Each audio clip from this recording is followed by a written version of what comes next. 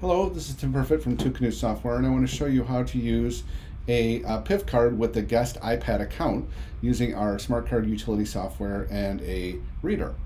So I've got my PIV card here, my Smart Card, and I've got an iPad with a guest account. So I'll just tap on guest and press the home button to log in.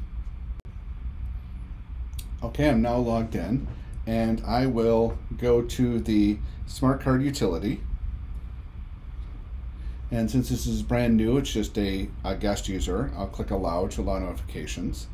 And now I will import my certificates from my smart card. So I'll tap on scan, turn on my reader. It has to use Bluetooth because it's a Bluetooth reader, and now it'll read in the certificates from that reader. Tap on the reader. And since I'm using my PIV authentication slot, I'll insert slot 9A. So that's done successfully.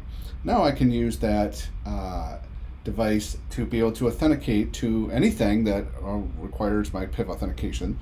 So I will open up Safari, and we have an IDP set up for this. So I will go to twocanoes.okta.com.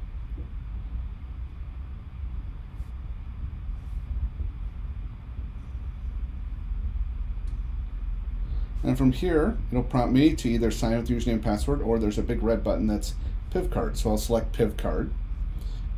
It prompts me for to use a certificate, so I'll turn on the reader, tap continue. It'll recognize my smart card in my reader, prompt me for my PIN. So I'll go ahead and enter my PIN. Okay. And from there, I should be logged into Okta. I've got a notification that says my authentication is completed. And now I can go to Zendesk or any of my apps that I have in my IDP and start using these applications. So thanks very much. And please visit our website at twocanoes.com for more information.